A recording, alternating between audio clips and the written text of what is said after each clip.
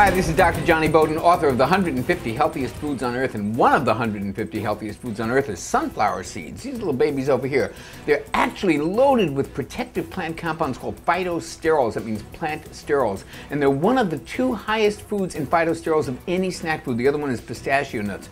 Great team of selenium and vitamin E. They work really well together. Also, a quarter cup of these babies has 8 grams of protein, 4 grams of fiber, plus it's got magnesium and phosphorus and iron. And one other good thing that a lot of people wouldn't know about necessarily is it's got something called TMG, trimethylglycine. Why do you care? Because it helps lower